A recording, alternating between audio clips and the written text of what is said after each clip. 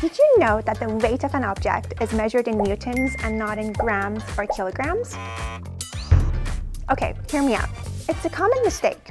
In everyday language, we often use the word weight, but what we are really talking about is mass. Mass is usually measured in grams or kilograms. Simply put, mass corresponds to the quantity of material in an object, whereas weight is the force that gravity exerts on that object. Here, I'll give you an example. Take an astronaut on Earth.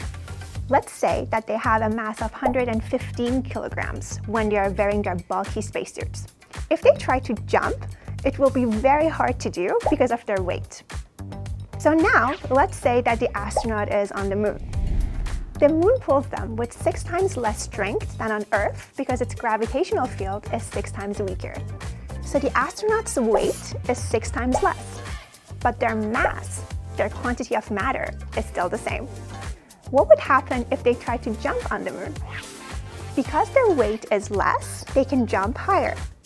To conclude, mass and weight are closely related concepts. It's not a big deal if you mix them up in everyday life.